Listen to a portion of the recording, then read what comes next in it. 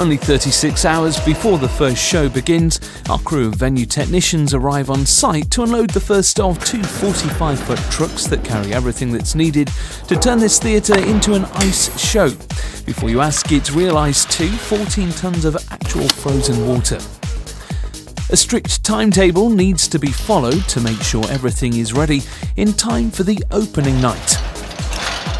The floor system and surround is unloaded and the task of building the ice rink begins. Two industrial pool liners are laid on top of the side supports to form the start of the rink.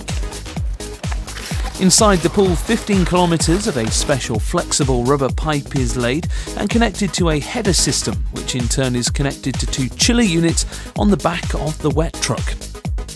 The floor system is filled with antifreeze and the pressures are checked. The antifreeze is chilled to minus 15 degrees Celsius and circulated through the pipes. The rink is sprayed with water every 20 to 30 minutes until it reaches 7 to 8 centimetres thick. That's heavier than two double-decker buses or more than 56,000 cups of tea. The lighting rigs are assembled and set into place along with the rest of the set and all the props ready for the skaters to arrive and the first rehearsals to start.